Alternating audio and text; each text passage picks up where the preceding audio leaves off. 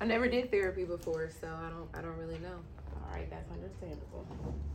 Okay, so for today's session, since it's your first session, I would like to touch on a few things. But first, I just want to say happy holidays. Nothing happy about that. Get the demons about it. Who? You, girl, because this sounds like it's going to be a stressful session. Ooh. Yes, ma'am. Release them. Well, let me go ahead and lay down. Yes. I don't like to release my demons. My demons is my friends. Yes. The holidays used to be a really good time, but not anymore. My boyfriend is now, or my ex-boyfriend, sleeping with my mom now. And how does that make you feel? At first I was hurt, but then I went,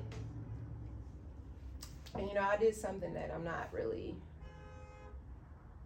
proud of, I would say. And who you seeing? It's a wonderful guy, that's all I have to say. Treats me right, treats me better than little EJ ever did, Earl Jr. ever did. Earl Jr. Mm-hmm. Earl Jr. who? Earl Jr.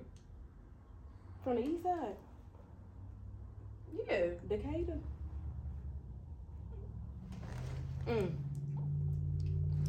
Girl, keep going. It was just drama. I go to my mom's house. Usually I bring him there and it was just me and him. And then next thing you know, I come to my mom's house and he's there. And if your family like mine, they scandalous as fuck. My family ain't like yours, but I feel you. Go ahead. My mother. You know how you don't want to talk bad about your mom, but it is what it is. And my mom, she was. See, Dr. He say, she say office, we keep it 100 here. You hear me? Okay. Okay. Well, my mom's for the streets. Makes sense. But I never thought she would do that to me. You know, they say the apple never falls too far, sweetie. Speaking of the apple, falling, it don't. It definitely don't. Because when I come through with my new man, my mama, Earl Well, bitch, Jr., get to the point. What's the shock? What's the surprise? it's his dad,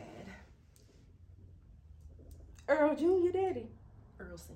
Oh, girl, you get it in. Okay. Continue. So anyway, that's what I'm seeing. And I'm going to go ahead and bring him home to meet. And as you should. Yeah. And she's thinking that I've moved on. She thinks she's sweet. She's like, oh, good, now you're not mad at me no more. Oh, she don't know. She has no clue. Okay. She has no clue. She don't know.